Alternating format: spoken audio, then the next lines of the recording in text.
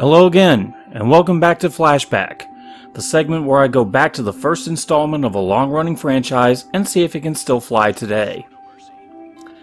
Since I was a kid, I always thought that jets were awesome. Hey, I grew up in the 80s, where Top Gun, and even Iron Eagle, grabbed kids' imaginations. At one point in my life, I wanted to be a jet pilot. But then I saw all the prerequisites to get into the Air Force Academy. So much for that. Even so, I still enjoyed playing flight combat games, whether they involved jets, choppers, or even spacecraft. I first earned my wings with Afterburner and F-16 Fighting Falcon on the Sega Master System. But my love of the genre didn't really take off until I discovered the Ace Combat series. Yeah, with this and Tekken, you can tell I'm a fan of Namco's stuff. Hell, one of the first games I ever played was Pac-Man on the Atari 2600. What an introduction, huh?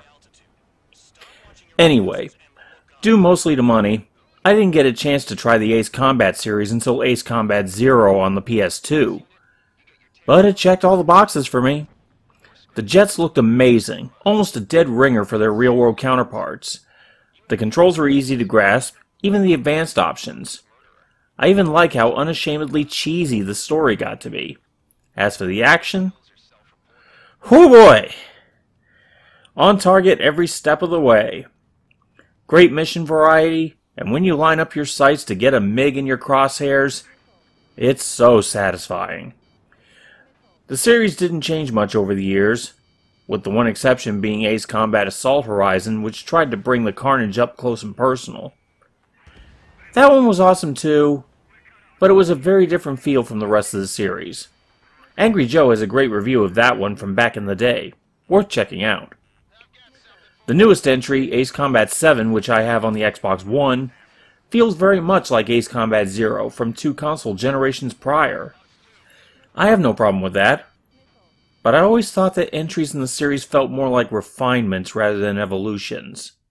That's why I was a little nervous when I decided to go back to the first Ace Combat on the original PlayStation.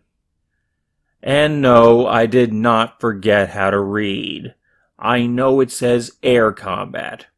For some reason, the first Ace Combat game is only referred to as that in Japan.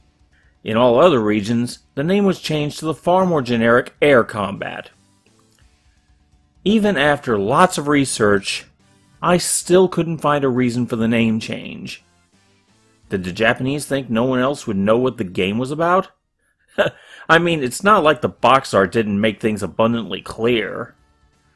Unlike the more recent installments, which had overdramatic plots told with fanboy enthusiasm, the original has, really, no plot to speak of.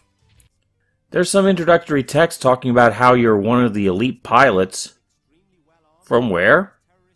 Who knows? Flying for whom? Who cares? Fighting against... those guys. Over there. The ones the missiles will lock onto. A basic outline can be found in the manual, but things like that were barely acceptable during the Atari 2600 era.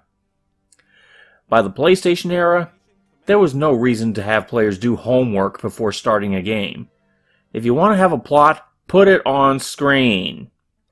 Fortunately, the game itself still works well enough as long as you don't give a shit about who you're shooting at or why you're doing it.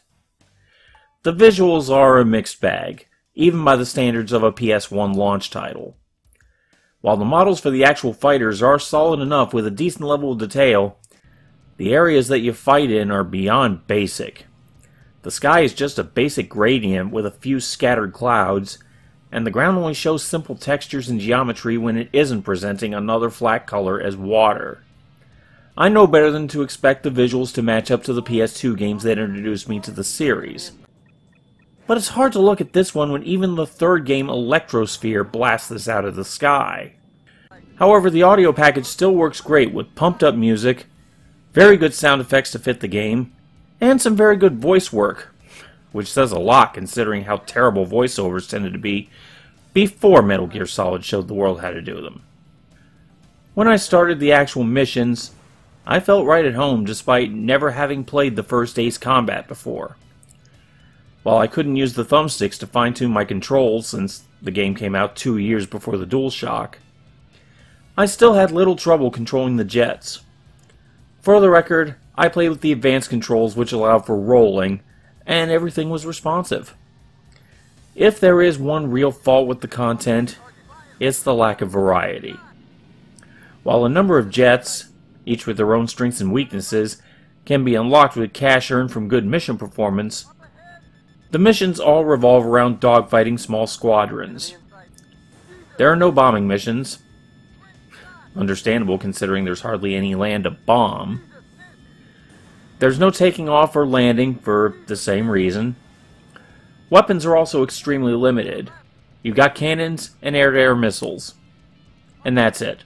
In fact, the missiles are so effective and the enemy counts for every engagement are so small, I hardly ever had to use the cannons. The combat starts to feel the same after a few missions, albeit with a slight difficulty curve.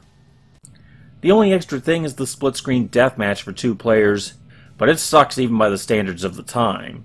While both players have an entire hangar's worth of jets to choose from, there is only one small and largely barren map to fight in. I think that was probably done to ensure optimal system performance on the original PlayStation, but there's really no point in playing the deathmatch mode. Even at the time, it was easily outmatched by the original Twisted Metal. That reminds me, I gotta look at the Twisted Metal game sometime. The original Ace Combat definitely looks archaic compared to the 7th game on modern hardware. Its gameplay options are far more limited compared to the latest entry. However, the building blocks present in the first game are still solid. I still had fun with the first game. Despite it being nearly 30 years old, it still has gameplay that holds up. If you want to see where flight games really start to get great, the first Ace Combat is worth taking out of the hangar. So, thanks for joining me for Military May, and a special thanks to our servicemen and women. I make a point of doing these Memorial Day specials every year out of respect for you. Thank you for your service. Have any questions or comments? Drop them in the comments below, or send them to that Twitter right there. I'd also appreciate a like and a subscribe if you haven't already. Next time, I'm diving back into the treasure chest, and I'm in the mood to play with what I grab a little longer. I don't mean it like that, perverts. Thanks for joining me. Take care and game on.